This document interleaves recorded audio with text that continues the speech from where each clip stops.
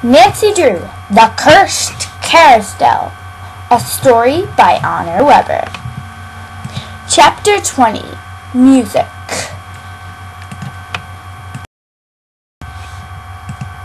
Then Nancy set the roll of music on the rod and played it, and memorized the notes.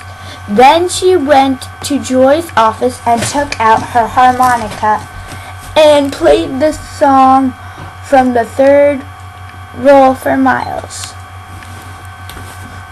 I remember that song. I did ride the carousel over and over and over again, and always the same horse, Joy said. Yes, but Joy, what was the horse's name? Miles beeped.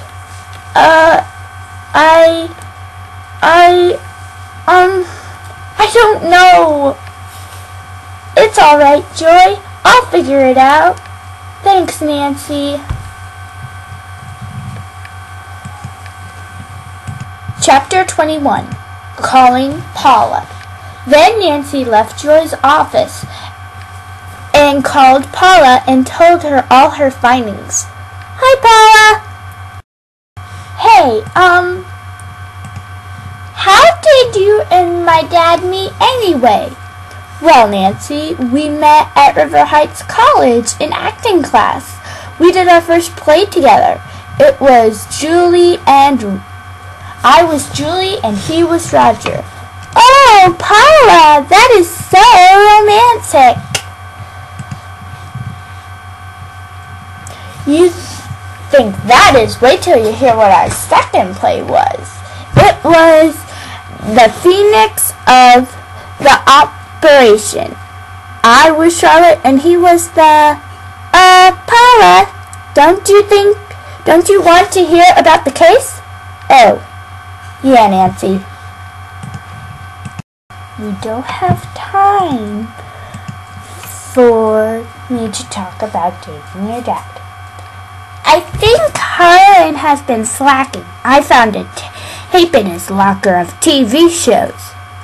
Well, it is normal for there to be a tape in his locker, but it's supposed to be to keep track of the crimes at Captain's Cove Park, not so he can watch TV. But that's not all. At the end of the tape, I found